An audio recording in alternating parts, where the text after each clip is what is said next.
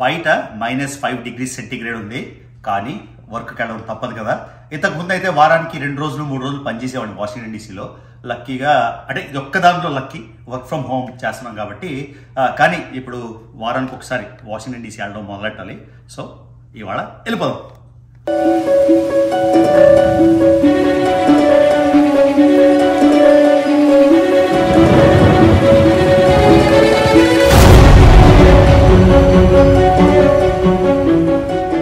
Hello family, నేను మళ్ళీ మీ Ravi. So ఈ బ్యాక్గ్రౌండ్ మీరు చాలా మిస్ అయి ఉంటారు, ఎందుకంటే హోమ్ వ్లాగ్స్ చేసి మోర్ దెన్ 1 month అయింది. సో ఇండియా ట్రిప్ అద్భుతంగా జరిగిపోయింది, మీరు చూసారు కదా. అలానే మన ఛానల్ కూడా బాగా బాగా బాగా ట్రెండింగ్లోకి వెళ్ళింది, విపరీతమైన వ్యూస్ వచ్చాయి, సబ్స్క్రైబర్స్ బాగా యాడ్ అయ్యారు. సో ఈ ట్రిప్లో నేను మాల్దీవ్స్ కవర్ చేశాను. మాల్దీవ్స్ నుంచి బెంగళూరు నుంచి విశాఖపట్నం, విజయనగరం, శ్రీకాకుళం, తర్వాత గుంటూరు, విజయవాడ, హైదరాబాద్ ఇవన్నీ కవర్ చేయడమే కాకుండా శ్రీలంక వెళ్ళి శ్రీలంకలోని నాకు ఓన్లీ 2 days టైం ఉండింది. సో 2 daysలో 5 vlogs పుట్అవుట్ నుంచి చేయగలిగాను. ఎక్కువ టైం ఉంటే శ్రీలంక 6 నెలలు చేయొచ్చు, 1 year చేయొచ్చు, 2 ఏళ్ళు కూడా చేయొచ్చు. సో టైం బట్టి నా టైం మళ్ళీ వెనక్కి వచ్చేసాను.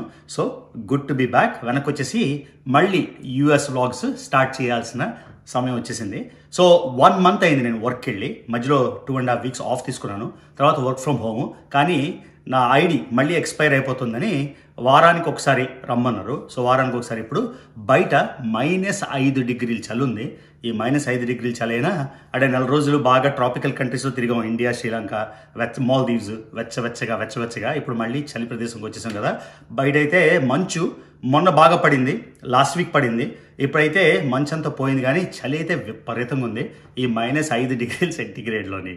తప్పదు కదా, ఇప్పుడు వెళ్ళాలి వర్క్కి. సో ఆ day in my life video నేను ఆల్రెడీ చేశాను, ఇక్కడ ఐకార్డ్స్లో పెడతాను, అది చూడండి ఒకవేళ మిస్ అయ్యింటే. ఇది అలా సిమిలర్గా ఉండదు, కాకపోతే మళ్ళీ వర్క్కి వెళ్ళాలి. వాషింగ్టన్ డీసీలో వాళ్ళు వీలైతే ఒక మ్యూజియం కూడా మీకు చూపిస్తాను. ఆ మ్యూజియం చూపించగలనా లేదా అని అక్కడికి వెళ్ళాక నా వర్క్ బిజీ బట్టి తెలుస్తుంది. సో అది ఇవాళ ఫార్మల్ లేదు, ప్రతిసారి ఫార్మల్ వేసుకుంటా కదా. ఈసారి నాకు వేరే దగ్గర పని, అక్కడ పెద్ద ఫార్మల్ వేసుకోక్కర్లేదు. సో ఇది గైస్, ఇది మన ప్లాన్. సో ఇప్పుడు వాషింగ్టన్ డీసీ వెళ్ళిపోతున్నాం. స్వాతి ఏమో బ్రేక్ఫాస్ట్ చేసింది, ఇదేమో నేను కార్లో తింటా, టైం లేదు. అవకాడో టోస్ట్ లాస్ట్ టైం చేసినట్టే. కాఫీ చేసావు స్వాతి? ఇదిగో కాఫీ కూడా తీసుకెళ్ళిపోతున్నా, టైం వేస్ట్ అవుతుందని.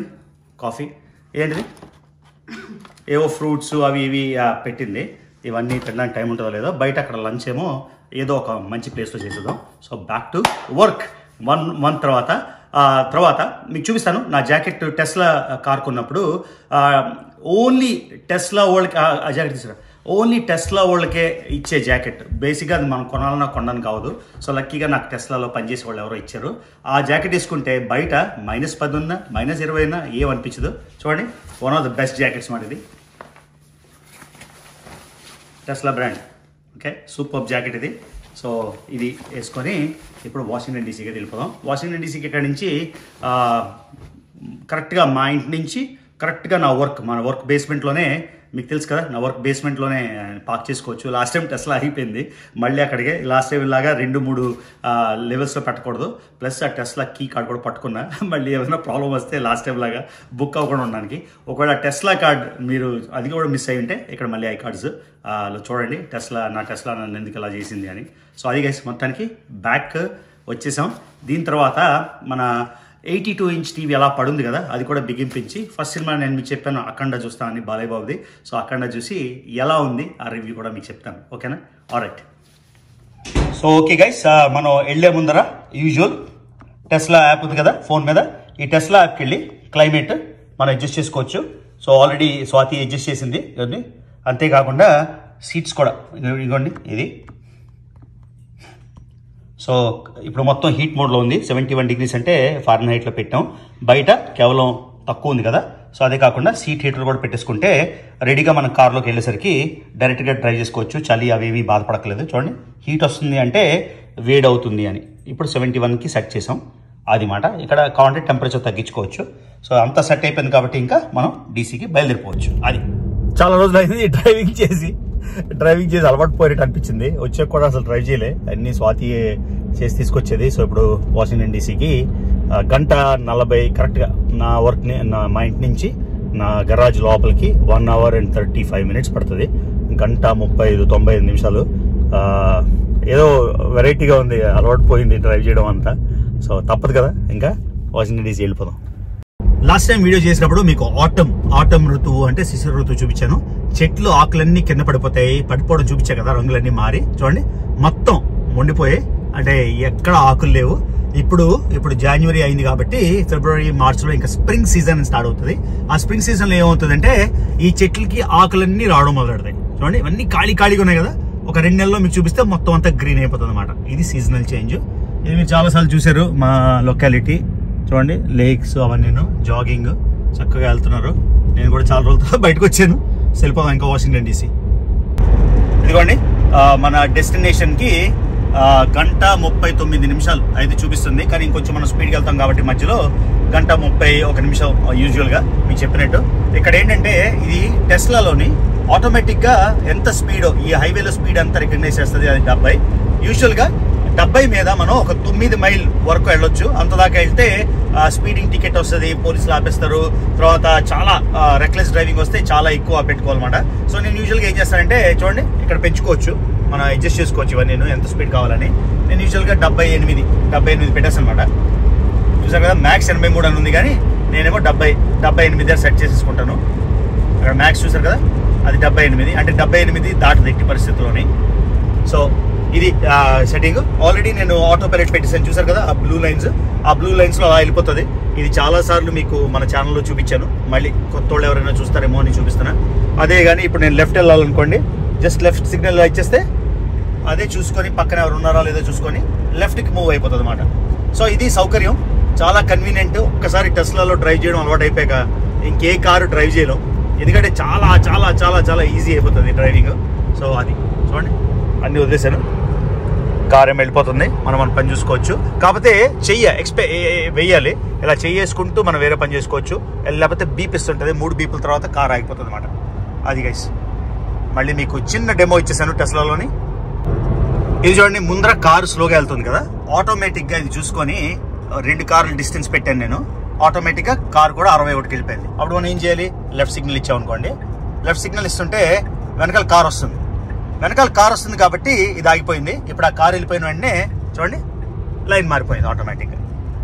అది మాట అర్థమైంది అనుకుంటాను మీకు, అంటే లైవ్ డెమోలా చూపిస్తున్నాను కాబట్టి.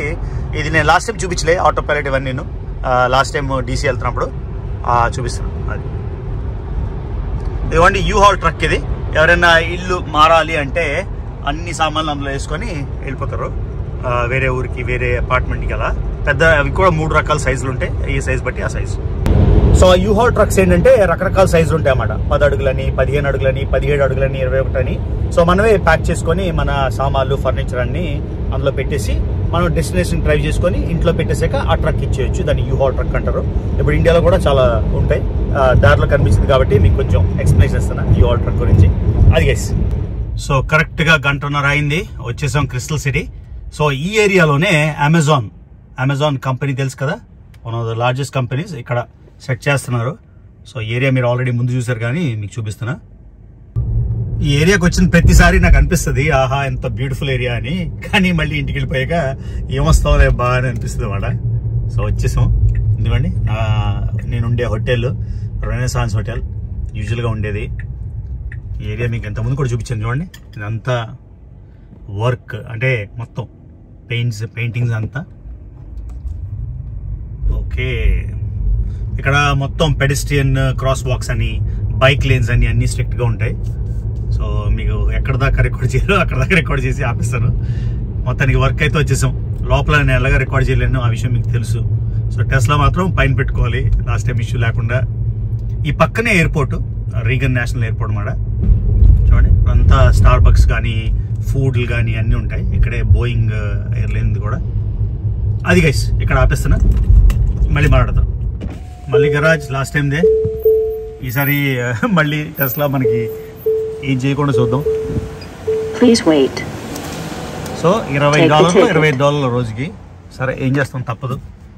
ఇంతకుముందు అయితే మంత్లీ పార్కింగ్ ఉండేది, కానీ ఇప్పుడు కోవిడ్ కారణంగా మనం రెగ్యులర్గా రాం కదా. రెగ్యులర్గా రానప్పుడు ఎందుకు లేని మంత్లీ పార్కింగ్ క్యాన్సిల్ చేసేసాను.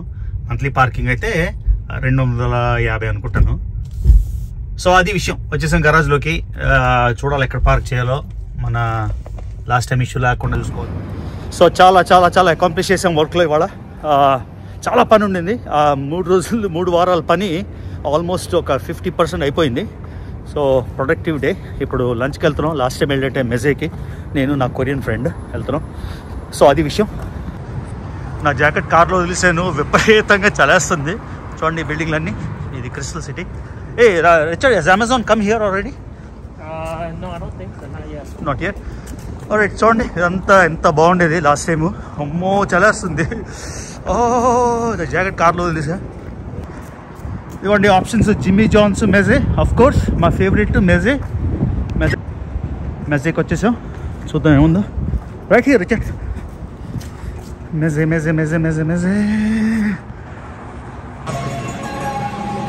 They have to men. So వచ్చేసాం మెజేకి. చూసారు కదా, తీసుకుందాం ఫుడ్ బాగా. So I'll take a mix bowl. Yeah, greens, yes. Yeah, mixed greens. Just a little of that, but I need more of kale. And some spinach. It's already there? Okay. And I'll take 1 spoon of brown rice. Yeah, that's good. A chicken. Okay. I'll take 1 that hummus. Spicy hummus. 1 cilantro hummus. Is it 3 or 2? One more. And I'll take tabbouleh. All right. And I need a lot of eggplant. That's the only one. Some more. And I'll take olives, turnips, Roma tomatoes, and 2 harissa. I'm just trying to see if I missed something. You got olives already, right? No beets. Can I have some more eggplant if it's okay? You're almost out. All right, and I'll have the tzatziki sauce and a little of cilantro vinaigrette.